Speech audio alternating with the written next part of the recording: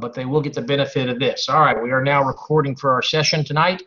And one thing I want to share with everybody, assuming that anybody who's not on the call is actually going to watch the video. I don't know whether that is the case or not. I haven't gone to look and see how many views there are on these things. But one thing that I really want to reinforce to you is that a big part of this class is the discussion board. That's where we share ideas. That's where we grow in our thought processes. And it really has been pretty discouraging so far because we get to Wednesday and there's not a lot out there.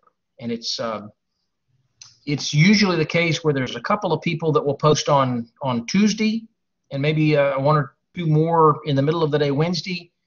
But anybody who wants to post on Tuesday and get into a discussion finds that there's not much out there until Wednesday night or Thursday morning. And that's hard for you to have really good discussions that go. The whole point of that thing is to share ideas and to throw out your perspective on things and give people an opportunity to reinforce that or to say, well, have you thought about this or that?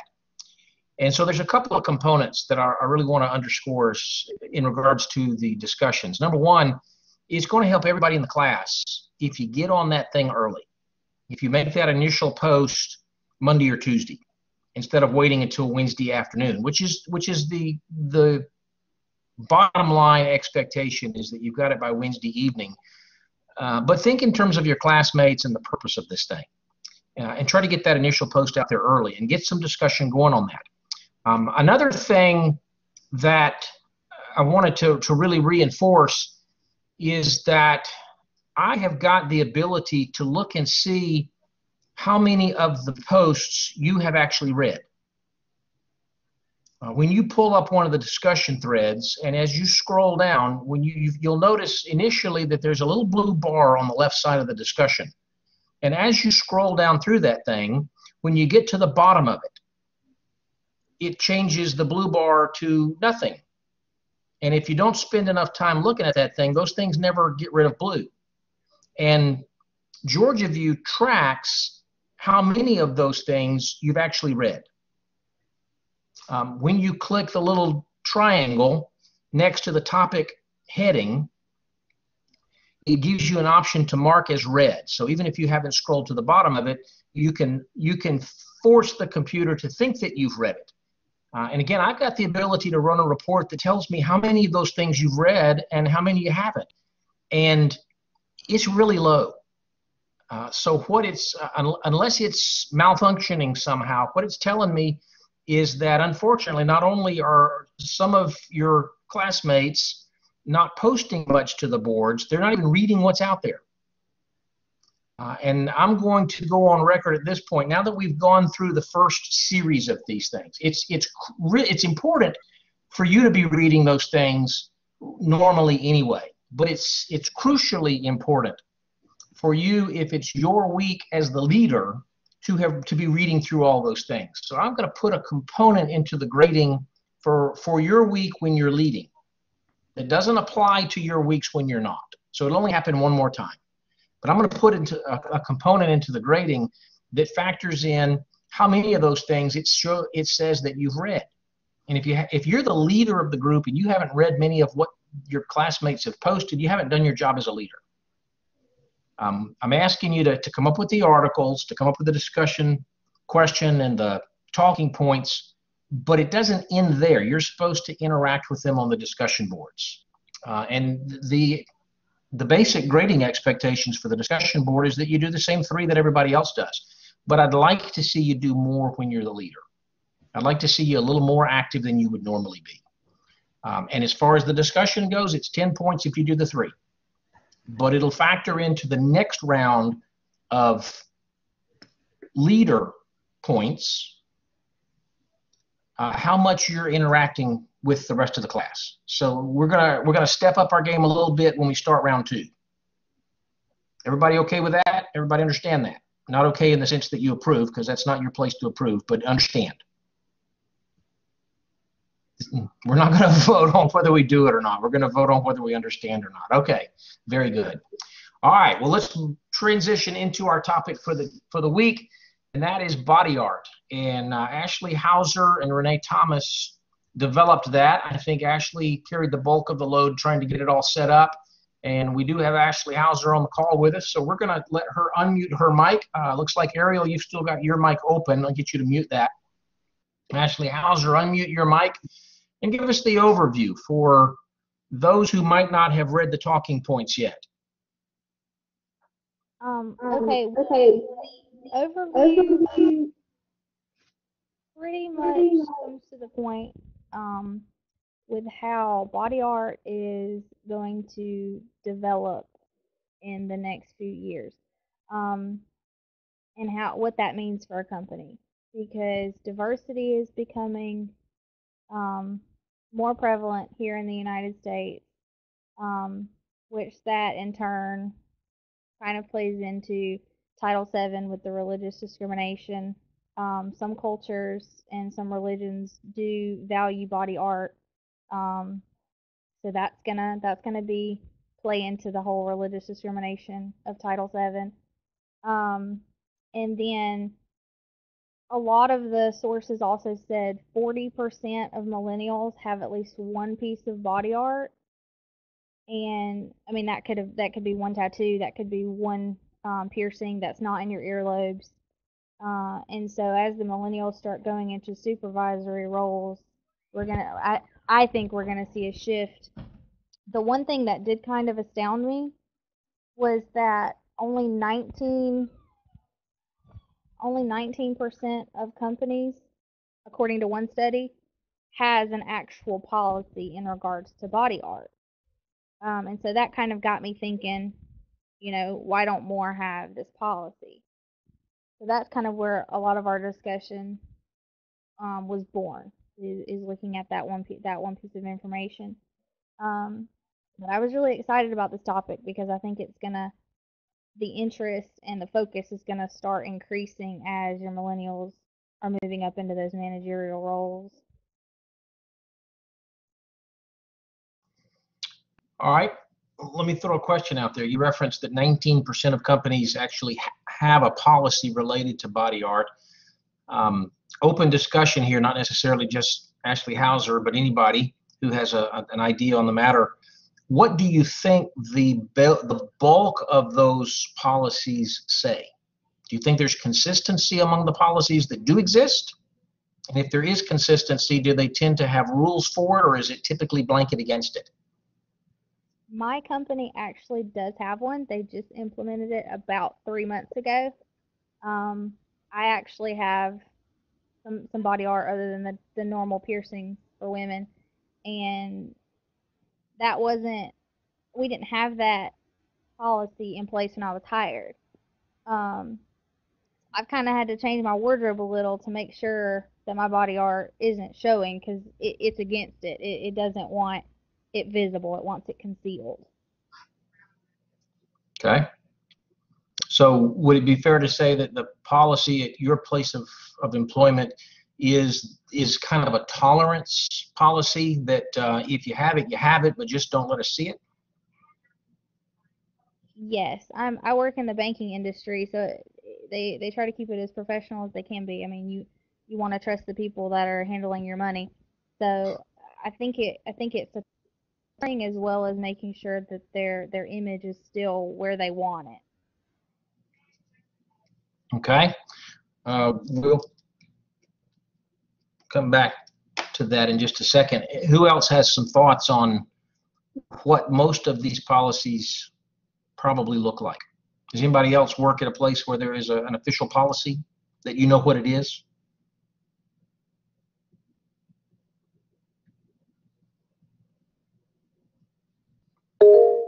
Yes, Kenneth. So I'm at the FAA. We don't actually have a policy. It just says that, you'll show up to work,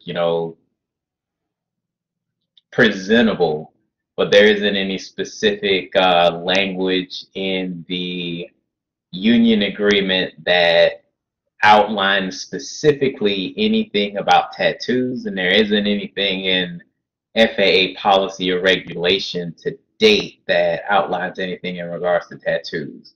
On the Navy side of the house, they just revised the um, policy for basically everybody in the Navy where they relaxed the standards. So now we can have sleeve tattoos. You can have a tattoo, I believe it's up to like the back of your neck where it's an inch in size. Um, so I know they just revised theirs, but because I haven't come across a scenario for which I needed to read up on it, I haven't even read it yet. I just know that there has been one update as of recent. Okay, good. I would imagine that especially in the Navy and the Marines, if you have a policy that says no tattoos, you basically don't have armed services anymore. Because I would imagine that more and more of them. My nephew served a tour in the Marines, and boy, when he came back after 3 years or 4 years or whatever it was, he did not look like the same person. He seemed like he got a tattoo everywhere he stopped. Kenneth. So funny you say that. I had a Sergeant First class of basically a senior enlisted at Fort Jackson, and he has the tattoos where it covers his whole sleeve. And the Army changed its policy to where they dialed it back, saying, "Hey, chill out with the tattoos. If you want to get one, you need to submit a request." And for him to stay in, he had to actually put in a request to have his, like, they took pictures of the whole thing, and he had to be approved to stay in with the tattoos he had. And I thought that was kind of crazy. Wow. Retroactive approval. And I guess the extreme of it is that you have to show us a picture of what you're going to get and see if we approve it. Bunny rabbits are okay. Flowers are okay. My nephew had his unit number tattooed on his arm, and that disqualified him from any kind of special forces because they don't want you to have those kinds of things identified. But he also had an Arabic thing tattooed somewhere on him, the word infidel, so that if he ever got captured, they'd know right away that he needed to be tortured. I don't know what the logic was behind that, but he thought it was funny. Lauren. I was just gonna say for the military, I know my dad was telling me, of course, he retired from the Air Force back in '06, I believe. And when he retired, I know the policy was that tattoos couldn't be shown, they couldn't be visible when they were in uniform. So I don't know. He wasn't sure if it's changed since then, but I'm gonna do some research into that and see what it says. Okay, Kenneth, back to you. For the Navy and Marine Corps, it has changed since then. So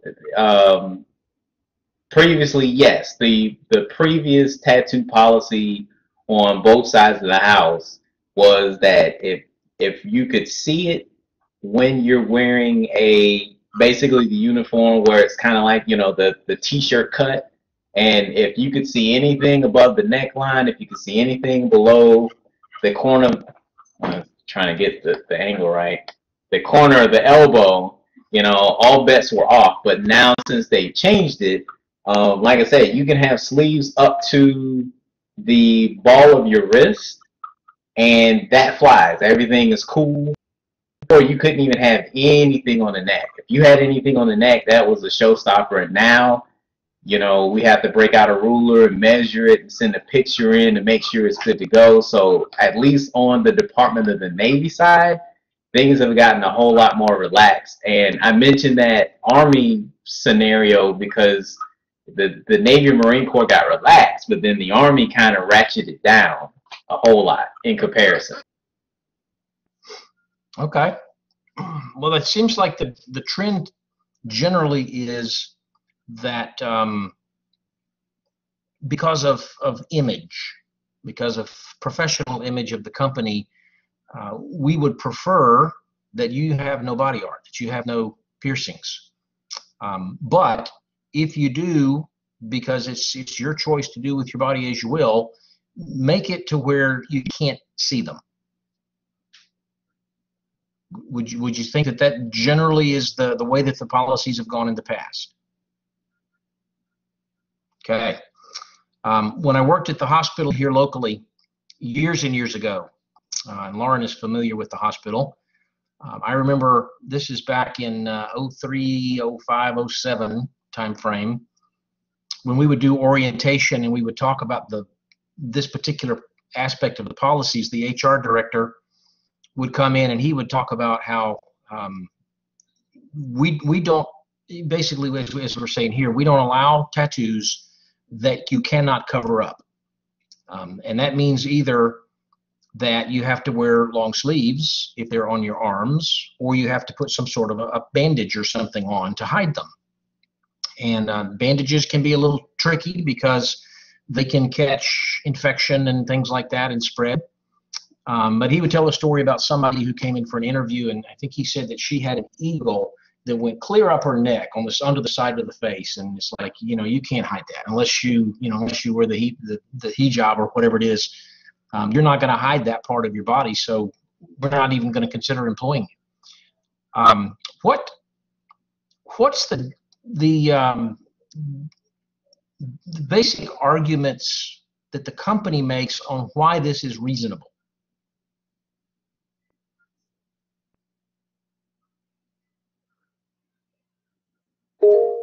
Ashley Hauser. I think in the reading, it mentioned a hospital, and I want to say I've read this in the past, that healthcare, they typically view it as a comforting thing. They don't want anything outlandish or anything that's going to potentially make the patient uncomfortable, because they're already in most of the time, if you're in a hospital, you're already in a pretty bad situation, or at least you're sick. So they don't want to make the patient any more uncomfortable than they have to, and distract them from what they're really there for. Okay, that makes some sense in terms of a hospital healthcare type of environment. But what about your banks? What about Coca-Cola or Georgia Southwestern or something that doesn't have that same kind of rationale behind it? Why would they have a policy? I think that goes back to the stigma and the stereotypes that accompany tattoos and body art. Okay, Ashley Bundrick. I think it's just about image and wanting to come off as professional and, there to help the customer. And I think with body art, you might be presenting things that are really individual to you and not really representative of the image or the perspectives of the company. Okay. Now, who's in the proper place to determine what's professional? Does my perspective that your tattoo doesn't look professional carry any more weight than your perspective that it doesn't not look professional? Kenneth. Well, if I'm the customer and I'm coming to your place of business, and let's say hypothetically somebody had something that I personally find offensive, I may not be willing to come back there for fear, not necessarily fear, but it's just like they're endorsing this person to be here. I don't want to be around that. I might have my kids with me that day. I might, let's say I find offense with it, I may take my business elsewhere. I may go out of my way to go somewhere else. Okay. Ashley B. I was just going to say, as far as like overall blanket policies, I think it can be really difficult, especially legally, to say, okay, we're going to set these standards and this is what we think is appropriate and this is what isn't. But I think when you're talking about individual businesses, I mean, it's up to the owner and it's up to what they decide their image should be and their mission is as a business. And, some body art might fit well into that and some body art might not. So I guess it's up to the owner. Okay. What are the potential problems with having a policy? let's think about this from HR. The administrative team comes to you as HR and says, what do we need to do about body art? Should we have a policy? What should that policy say? You do your pros and cons. What are those cons? Ashley Hauser. I think one of the biggest issues with not having a policy is that it's potentially unfair. Because you may have someone who's got an offensive tattoo, like Kenneth said, but then you may have some other person that has a little tattoo of a smiley face or a heart or something that's not offensive at all. And without a policy, or I don't know if it should be blanket, I'm kind of on the fence about that, but without like actual documentation, how do you determine? I mean, do you just tell the one who's got the offensive tattoo to cover up, or are you going to make it your job to tell everyone that's got a tattoo? If you don't have the policy, it's what are people going to do? What are those managers going to do? Are they going to use their own bias and their judgment to make these decisions if they don't have a policy? And I think that's getting to the heart of why we have a policy that says no tattoos, because we can't possibly have a policy that says no skulls, no crosses, no weapons of mass destruction, no curse word. I mean, how long would the list have to be? And sure enough, if I'm determined to display my rebel spirit and get a tattoo, I'm going to study this list and I'm going to go, you know what? You don't have this on the list. So bazinga, there it is. That's my tattoo, and it takes up my entire arm, and it's not on the list. Ha-ha in your face, right? We can't make a list of everything. And you can't very well say tattoos that are in good taste, because you don't think this is not in good taste.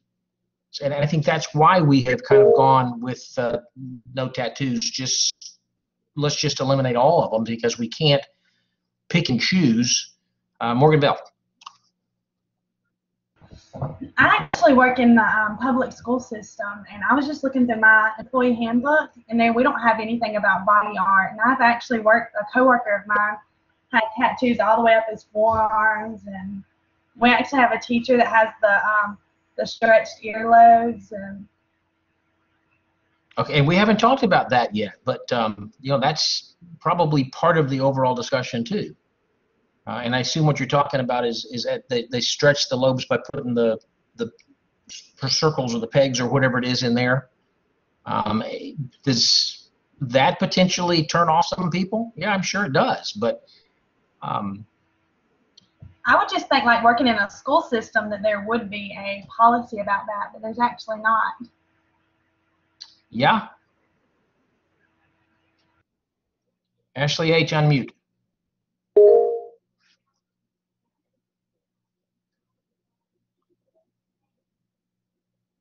Ashley Hauser, did you start to say something a second ago?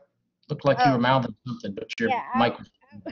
I was just, that kind of goes back to the whole, I was shocked by that too, when I was reading that study about there only being 19% of companies having policies, and you would think something like a school system, would have that, but then they don't. Okay, Ashley Bundren. I'm pretty sure my school system actually did, because my Spanish teacher had a teeny tiny little tattoo on her leg, and she liked to wear capris all the time, and they made her cover it up. And I remember being in class one day and somebody actually said something to her about it. And I mean, this thing is like the size of a quarter, and it's on her leg, and they made her cover it all the time. So and that's where we start to get a little bit dicey, because I think especially with ladies, right around the ankle is something small is becoming very trendy, right? And that's hard to cover up. If you're a guy, you just wear tube socks or something, but ladies don't do that. So it becomes really tough to cover something like that up. Do we have potential problems legally if we tell you that you can't have tattoos? Ashley H. is saying yes. Ashley B. is saying yes. One of y'all jump in. What's the legal problem? Well, some people, for their religion, especially I think like Eastern religions, they have tattoos. I don't know a ton about it. I just know that they do.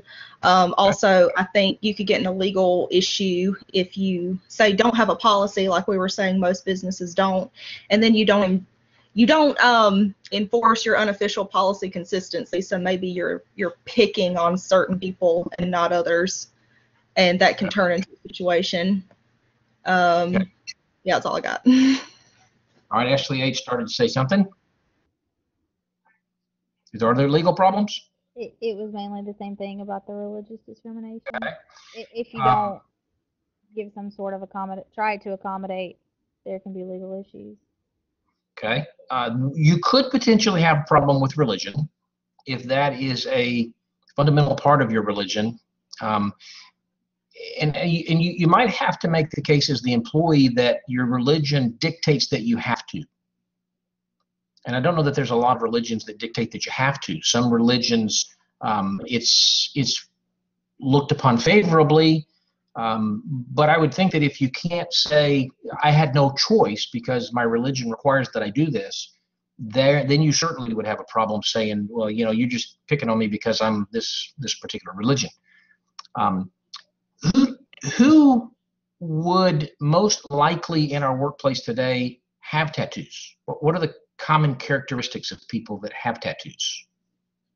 Gender, age, nationality, any of those kinds of things.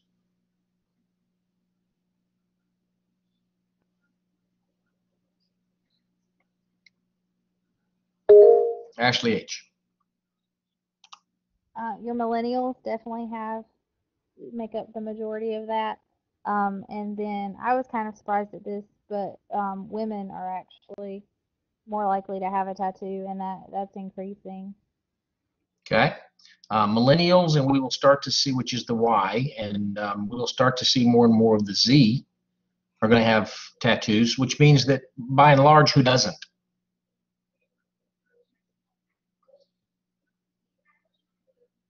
If Y and Z do, who doesn't? Lauren? Like the older generation, I would say like the baby boomers. Okay. People like me, yeah, the older generation. Baby boomers typically don't. And this is general blanket statements. Of course, there are a lot of baby boomers who do, but generally speaking, baby boomers don't. And Gen X, especially the older of the Gen X, don't. So if it's typically the younger people that do, where's the legal problem with that? We don't discriminate against you because you're young. We can't discriminate against you because you're young. We can only discriminate against you if you're over 40. So if it were the reverse, where you were more likely to have a tattoo if you were over 40, then that could become a discrimination issue with age discrimination. What about gender?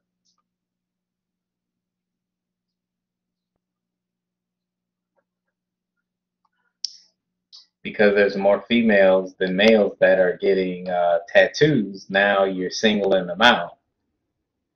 Okay. Especially if your policy says that you have to hide it, and it's harder for the females to hide the tattoos because they're on the ankles and whatnot. Now, in your research, have you found, a couple of you made this comment, and I just want to kind of explore and clarify a little bit. Are you finding that women are getting more tattoos than men are? Because what I tend to see is, as Kenneth was saying, the sleeves. The guys, if they tattoo, it's a big job. So they may have one massive tattoo, where ladies might have a whole bunch of smaller tattoos. Ashley B. Yeah, I think that the statistic might be a little bit skewed because I think that maybe women are getting them in places like their backs where you don't see it as much. So like maybe women do have more tattoos, but like you're saying, they're smaller. Maybe they're not on the arm. I don't see a lot of women going around with like sleeve tattoos and things. Most people I know have it on their back or their shoulder or something easy to cover, in my opinion. Yeah, my hunch would be that as you say, the ladies are having the smaller tattoos that are generally speaking easier to hide. And granted, my framework on this is watching baseball games and football games where the guys have tattoos all over their arms. It's like there's not a square millimeter of skin that doesn't have ink on it somewhere. And that is a little bit more of an extreme. If males and females are equally likely to have tattoos, there's no gender discrimination with a policy like that. You can't hit age discrimination until you get older. It seems to be kind of across the board in terms of the ethnic mix of people who have tattoos. So you don't really have race discrimination. Morgan Bell. Would you make an exception if it was religious? Like if the tattoos were for religious reasons in your policy, or that kind of just...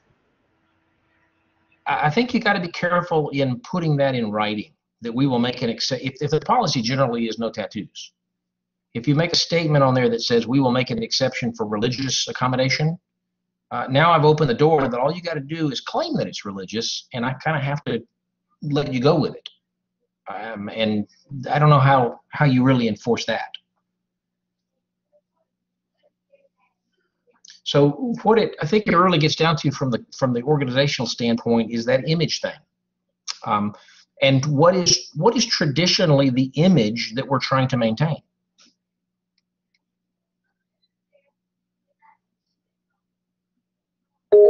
Kenneth.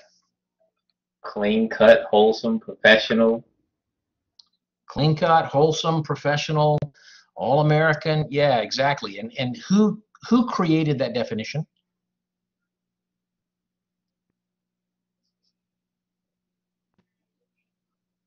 Let me answer the question for you. It was baby boomers. It was coming out of the war. It was the baby boomers. It was my generation that defined what all American is. It was the farm boy, the blonde-haired farm boy who was big and strapping and clean cut, clean shaven, wore nice clothes, the guy next door kind of thing. And that's really not who we are anymore, is it? So why do we need to have a body art policy? Does the fact that you have visible body art make you unable to do your job? Does it potentially create any hardship for the company?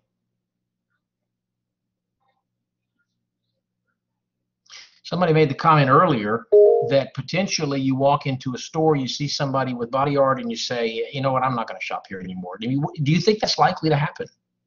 Do most customers say, that's strange, but, I'm going to shop where I'm going to shop, and that employee's not going to change my mind? Ashley Bundrick.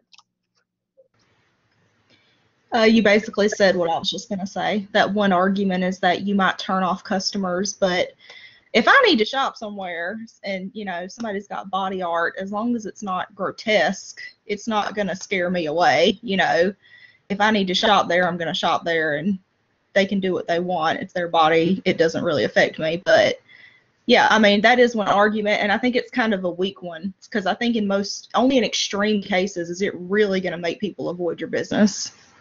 Okay. Kenneth. So in my discussion post, what I tried to do is I tried to find basically the extreme, and I believe that I found that person. So if I walked into a place of business and the young lady that I posted, she has the implants where it's knotted out of her head, she's got the things coming down her nose, she's got it in her eyebrows and her earrings, and she's got the I can put my fist through her earlobe thing. If I go into Kroger and she's working there and I've got my kids with me and I've got to explain that later, nah, we're probably gonna shop somewhere else. If I weren't a parent, yeah, I would, I'm like, hey, to each his own, but I have to be a little more careful about what I expose my kids to, and that is not something that I want to explain to a 4 and a 6-year-old. Okay, so maybe we've crossed into a little bit of a different discussion here in terms of the extremes. That if we are enjoying the body art and all that stuff in some degree of moderation, sensible, reasonable moderation, we're good. But when you start going crazy, now we got to figure out what crazy sounds like. We got to be able to put that into words. and in such a way that we don't make you feel like we're picking on you. Kenneth. Well, I mean, I'll be honest. When the first thing that came to mind when the topic came up, it wasn't, it wasn't the small tattoo on the ankle. It wasn't the tattoo on the upper shoulder. It wasn't the tramp stamp on your lower back. Ooh, it was the image that came to mind was the far extreme where it's just like, okay, I can't have you. I literally can't have you in front of people. That like it, like I said, if it's something basic, if it's something that if I go to the beach, if you're generally going to see it from 50, 100 people, the same stuff, it's like, okay, I'm not going to necessarily have a problem with that. It's that I believe that policies are written not necessarily for the general populace. It's to avoid those extremes and to give you some sort of a leeway to handling those that are at the outliers of the group, so to speak. Okay. It might be an interesting project for the end of the semester to think through what a body art policy would look like and how it would be phrased so that it doesn't discriminate and it is defensible, and it's something that could be sold to management. That might be an interesting thing to be thinking about. What are the drawbacks of having a no body art policy?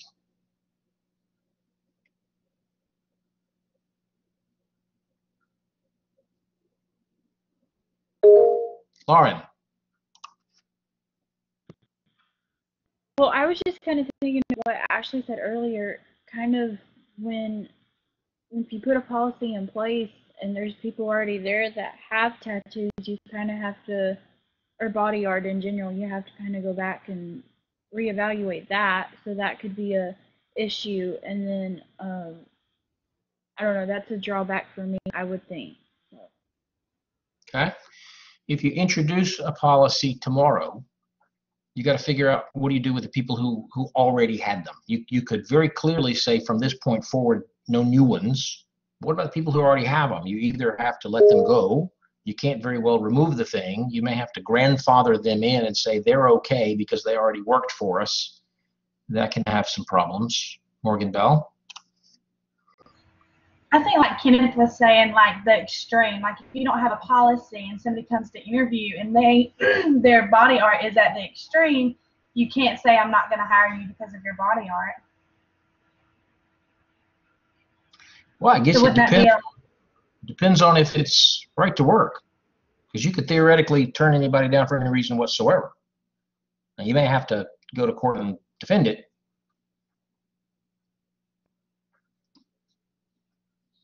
Now, okay, what did we say was more common about people who have body art as opposed to people who don't?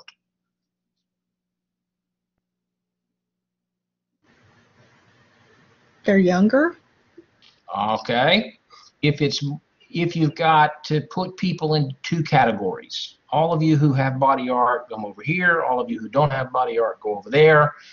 You would expect to see some degree of age separating, wouldn't you? I mean, there'd be some younger folks who don't, and there'd be some older folks who did, but by and large, the one group is mostly older people, and the other group is mostly younger people. Is that reasonably fair? Right? The group with the body art would have more younger people than it would have older people. All right, so if we have a policy that outlaws body art, who are we excluding from our company?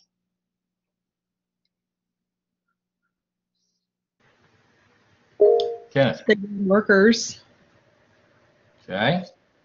All of the younger people that have the potential to take over your company one day. Ooh, boy, yeah. We potentially exclude younger people. That's not in and of itself something that gets us into trouble because they're not protected. But we may be shooting our foot because the people that we have are the older people who won't be here a whole lot longer anyway. Who's going to replace them? Who's going to replace the older people who don't have body art? It's going to have to be the younger people who do have body art. If we've got a 50-year-old who's the CEO, when she retires, who takes her place? Somebody who's younger. And that younger person may be more likely to have body art. But we just said, sorry, we don't want you because you don't fit with our culture. And we don't have them to step up into the ranks anymore. So if it is, generally speaking, the older people who are making the policy, and they're creating a policy that is comfortable for them, based upon what their view of America ought to be, what their view of professional ought to be, as they transition out of the workforce, who's coming along behind them to rewrite policies?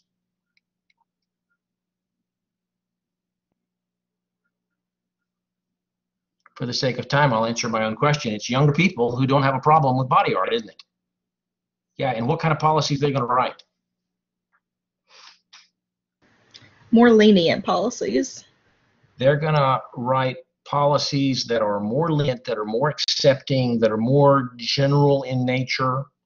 Now, might those policies have some degree of subjectivity built into them, along the lines of don't be extreme? Yeah, they might. There are some percentage of the younger population that likes the idea of extreme, and they're kind of radical and all. But by and large, I think still most of the population is still reasonably conservative in its viewpoints. Those who have tattoos don't typically go crazy with it. So where we may be going right now is, how do we eliminate the body art? We may not think that that is appropriate in the work environment, but how do you realistically eliminate that? How do you get around that? You may not be able to. We may be trying to create policies that say don't. But the reality is that within the next 10 years, we're going to have policies that say, that's okay if you're smart about it. But back to an earlier comment, it's a whole lot easier to say no than it is to say maybe. You can get in a whole lot more trouble with maybe than you can with no. So I have the comfort of knowing that you're the one who has to deal with it, not me. I'm going to be retired, and you're going to be making the decisions and writing the policies, and you got to figure out how to do it. But you're going to step into the process of figuring out how to do it with the perspective that it's your generation and you understand your generation. And those of you who have the body art are going to have a completely different perspective than I do, with no piercings and no tattoos and none of that kind of stuff. I can't even begin to understand why you would want somebody to burn your skin. I don't know. That just doesn't make sense to me. And that may not even be an accurate depiction of what happens, but it's going to be an interesting topic, isn't it? All right, we will wrap up this call tonight. I appreciate Ashley H. for your legwork in getting this all set up. I'm going to encourage y'all to get active on those discussion boards and to try to kind of open up these kinds of questions. And you can kind of remember who's been on the call, who's been popping in with comments and things. Think about who hasn't been on the call. And as they are bringing up comments, get them to think about some of the things that we've talked about here. The discrimination and who does it impact, and what kind of a difference does it really make in terms of public image and public perception? Does having a couple of cashiers with some tattoos on their arms really hurt our credibility in the community as much as we want to pretend like it does? Where do we, if we start to generate policies that have some degree of tolerance and allowance, where do we stop? Get people to think about that. I don't remember what the topic was, but just within the last week or two, we had a really interesting discussion on our phone call, And it was kind of interesting to watch the rest of the discussion board, because the people who weren't on the call went a completely different direction with the discussion and offered up some arguments that we talked about on the call that really don't make a whole lot of sense. And they had absolutely no idea that there was a different way of looking at it because they missed a phone call. Ashley B. This was something I thought about saying earlier, but I don't know how everybody else feels, but one of the reasons that I usually wait until Wednesday to post is because these calls really help me to focus my thoughts and help me see different perspectives. And so by the time I go and make the post, I'm really clear on what my position is. Now, I don't want to discourage you from taking a position early on. And I think it was, what was the discussion just in the last week or two? It may have, have we done Ban the Box yet? I can't remember which class I have that's doing different things. There was some changing of the focus with that one, I think, and it seems like it might have even been last week that some folks, pay for potential was one of them. There was a pretty radical shifting of the thought after the phone call. And I don't want to discourage you from posting before the phone call, even if it turns out that you completely change your mind. That's okay. That's one of the purposes of this class, is to give you a chance to develop some initial thoughts and then maybe kind of shift them a little bit as you hear what other people say. And somebody's got to start the conversation. Kenneth. So it was pay for potential last week. I think the early posters, we and I was one of them, we kind of went in one direction, and that phone call kind of gave us a different perspective to think about. And it was just like, oh, I didn't even think about that. But it also feeds into why I try and post on Monday and Tuesday, because, my perception or my interpretation of the question or the topic at hand may not necessarily be right. And I don't want to, personally, I don't want to seem like one of those people where it's just like, well, I'm not going to say anything. I'd rather just go ahead and say something. Maybe somebody else comments on it and says something before the call. And then that kind of gets me to thinking in a different perspective, because ultimately I'm going to sit in on the call to see what's going on, and that will drive my thought process for the remainder of the week. Okay, very good.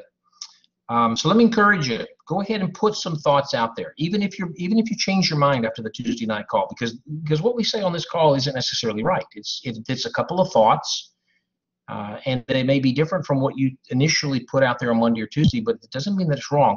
But let me encourage you also to access those articles that they've put out there for you to read. And I got the impression with the Pay for Potential that there was even a lot of people posting on Thursday and Friday that had not read those articles. They didn't have any framework whatsoever as to what the literature was saying and what the practitioners were saying. They were just kind of throwing their ideas out there, and it's okay that you have your ideas, but the point of all this is to see what's going on in the real world, and to see on particular issues that are emerging where the trends seem to be going, so that when you're in the position to make these decisions, that you kind of know what's going on out there. So be reading those articles, looking for the highlights of those things, finding your own articles in your own research. And I really like the idea that y'all are jumping into these phone calls and sharing your thoughts here. The ones who aren't making the phone calls are missing an awful lot of great conversation that could have a big impact on those discussion boards. All right, any last thoughts about body art, tattoos, piercings? We didn't really get much into the piercings. It is becoming a whole lot more common for guys to have ear piercings and for girls to have multiple ear piercings. It's becoming more and more common for, at least from what I'm seeing, girls to have the piercings on the nose, piercings on the lips perhaps. We didn't really talk about that a whole lot. I never could really understand why people would do that kind of thing, especially if they were around smaller kids, because kids like to grab and pull, and that could be very painful. But anyway, that's beyond the topic for tonight, because it's about time to wrap this thing up. All right. Well, once again, I'll thank you for your time tonight. And I'm going to start setting my sights on next week. We've had a couple of weeks in a row now where we didn't have anybody from the outside joining us just because it was hard to line up some schedules. But we do tentatively have somebody that's going to be joining us next week to talk about our discussion on gender identity, which will be kind of an interesting topic. So y'all be thinking ahead, and we will see you then. Give me good reasons to say nice things about you on your midterm grades. They'll be out there sometime Monday. Maybe that'll be a part of our call next week. Y'all have a good night, and online students don't really get to enjoy the benefits of the fall break, which is Thursday and Friday. Y'all don't have much of an opportunity. Unless you start posting now, you can be done with all your posts before fall break begins on Thursday and not have to worry about it. As always, I will let you guys log out first. Good night.